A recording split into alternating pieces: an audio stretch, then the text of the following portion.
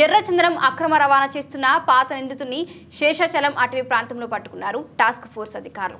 గతంలో ఎర్రచందనం స్మగ్లింగ్ కార్యకలాపాలలో పాల్గొనడంతో చంద్రగిరి మండలం రామిరెడ్డిపల్లికి చెందిన సురేష్ అనే వ్యక్తిని అరెస్ట్ చేశారు. అయితే తర్వాత కాలంలో బెయిలుపై విడుదలైన నిందితుడు తిరిగి మరోసారి ఎర్రచందనం అక్రమంగా తరలిస్తూ టాస్క్ ఫోర్స్ అధికారులకు పట్టుబడ్డాడు.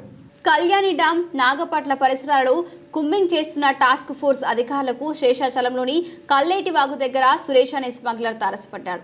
వెంటనే అప్రమత్తమైన సురేష్ను అదుపులోకి తీసుకుని విచారించగా తనతో పాటు తన బావబాదులు అడవిలోని ఎర్రచందనం దొంగలు చేస్తున్నారని సమాచారం. దీంతో కాపు కాసిన టాస్క్ ఫోర్స్ సిబ్బంది అడవిలో నుండి ఎర్రచందనం దొంగలు చేస్తున్న అంజిబాబు, చెంచయ్య, వెంకటరమణ అనే 3 వ్యక్తులను అదుపులోకి తీసుకున్నారు. వీరి వద్ద నుంచి 3 ఎర్రచందనం దొంగలను స్వాధీనం చేసుకున్న టాస్క్ ఫోర్స్ అధికారులు స్మగ్లర్ సురేష్ ఎర్రచందనం స్మగ్లింగ్ కార్యకలాపాలను ఫైనాన్షియల్ గా వ్యవహరిస్తున్నట్లు గుర్తించారు. నిందితులు 4గురిని అదుపులోకి తీసుకుని కేసులు నమోదు చేశారు తిరుపతి టాస్క్ ఫోర్స్ అధికారులు.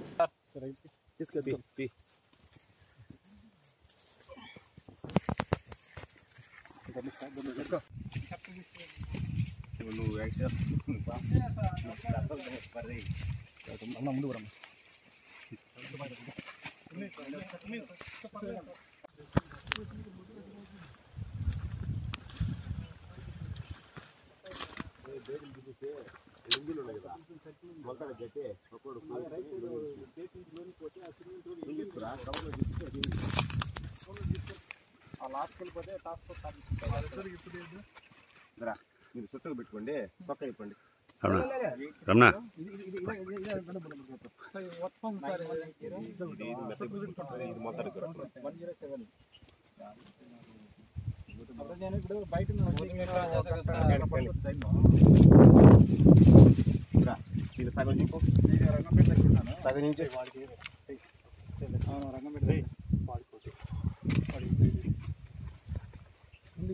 కట్టాలే సరే, నాకు నంబర్ చెప్పండి. నంబర్